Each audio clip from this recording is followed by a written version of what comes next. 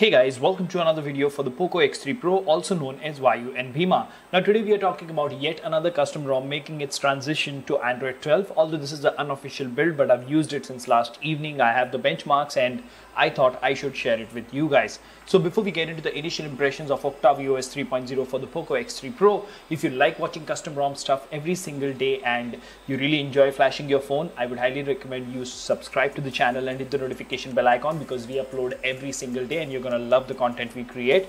If you think you like chatting with like-minded people and you need help as well, you can join us on Telegram because we have very kind and helpful people, more than 1,000 of them on Telegram. We are also present on Instagram, Facebook and Twitter, so join us there. And last but not the least, if you think the hard work is worth the effort, please click on the join button and support the channel. Now without further ado, hello awesome people, welcome to PhoneOps. My name is Kailash. Let's get going.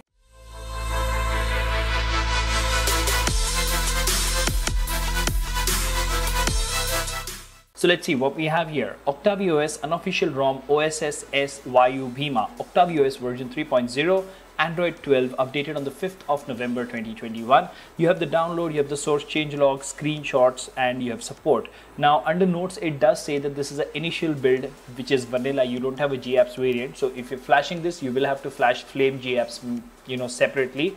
Safety net passes out of the box, so that is a good thing, and suggested firmware is of course 12.0.4, so you won't have any breaking issues. Now if you talk about the source changelog, it is sort of significant over here. Now it does say added Monet implementation from put on ASP, redesigned settings homepage, added user card homepage, introduced greeter, insulter, basically enabled 2-button navigation bar, 3-finger screenshot, introduced pixel prop utilities, enabled themed icons, added overlay so Google apps are following Monet too, that is good. Reduced screenshot dismiss delay time, enabled one hand mode by default, swipe on nav bar, that is good. Added minimum and maximum refresh rate options, added double tap to sleep in Octavi launcher, enabled mic and camera toggle tiles, enabled Android 12 beta features, ripple on, charge and unlock, added overlays to make power menu more consistent with UI, something else that I might have forgot. Note, features will be added from next release with Octavi Lab add-on, then no spam for it, right? So this changelog clearly states that Octavi Lab feature, that is the customization and stuff, is still not added to this particular build because this is the initial release, and that's absolutely fine. That is the suit all the custom ROMs for Android 12 are following. Right now, let's go to the home screen. Now the moment you go to the home screen, you will see that you have a very basic clean Android pixel-esque look. You just have the icons at the bottom, a very clean wallpaper from the top to bottom. You have the quick tiles, you have the power menu over here. As you can see, I don't see the advanced restart option. So what basically happens is the moment you click the restart button, the phone would directly restart. In some ROMs, what happens is you do have the option of clicking on restart, and then it will ask you if you want to restart the system, restart the UI, you want to restart into recovery, or you want to restart into the bootloader. Let's wait for the phone to boot up real quick, and meanwhile let's also have a look at the boot animation over here. It's the same old OctaviOS boot animation, and as you can see, the boot time is really quick. Now to the left, of course, you do have Google Feed, which works like a charm. The phone is just started up, so ignore the slight stutter that you see there. But once the phone is up and running, as you can see, we are running in always 120 Hz mode because I always prefer max smoothness and fluidity. That is what we are looking for. So as you can see over here, the smoothness of Google Feed is just next level. Although there are some slight stutters and jitters here and there, which is of course expected from a beta build or an initial release for Android 12 version of OctaviOS. Now if you press and hold over here, you will see you have home settings, widgets and wallpaper styles. So first let's go to home settings. As you can see, very few customization options over here. Moving on, if you go to widgets, you do have your standard Android 12 widget. The S clock is not visible. We can activate that later. Everybody knows how. And if you press and hold, you go to wallpaper and style, in which you have themed icons beta. If you go to change wallpapers, you do have things like live wallpaper and stuff like that. So say if you select stepping stones, so you don't really have many wallpaper choices there, and that live wallpaper for some reason did not get implemented. That's fine. This is the first build that we are talking about.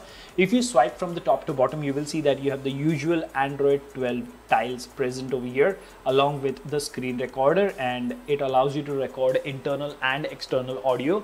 Now what is really important is when you start the screen recording, does it lag or not, right? Let's have a look.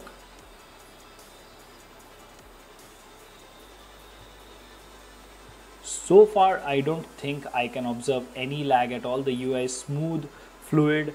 This particular, I don't know if you guys can notice this or not, but when you open settings from here, there is this jitter or stutter, whatever you want to call it, because if you go from here, see how quickly and smoothly settings opens up, right? So let's stop the screen recording here. There you go. It's processing now. Let's go ahead and open it with Google Photos.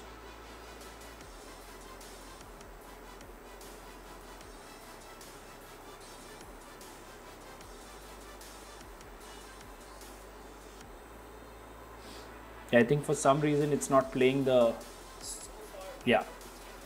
So the external audio and the internal audio is working absolutely fine. The screen record is pretty smooth and pretty fluid, so no problems there at all. Now talking about the camera application, it comes with a very basic camera application, as you can see over here. So nothing to write home about. You can go ahead and install a Gcam of your choice, and this ROM absolutely boots without any bloatware. The fact that this is a vanilla build and you have to flash G apps, and I flashed the Android 12 basic G apps version, you just get the Play Store and very minimal Google services, which makes the ROM boot really fast, and it works really smooth. So if you go to the multitasking menu, you will see that at the bottom these options are missing. These are very early builds which don't really have a lot of features and functions, right? So if you click over here, you just have app info. You don't even have split screen multitasking. Okay, you have split screen multitasking, but apart from that, no additional options like screenshot or stuff like that is not present. Now let's go to settings over here, and let's go to about. Let's go to the Android version. If you keep tapping on it, you will have your Android 12 Easter egg, just like every other ROM.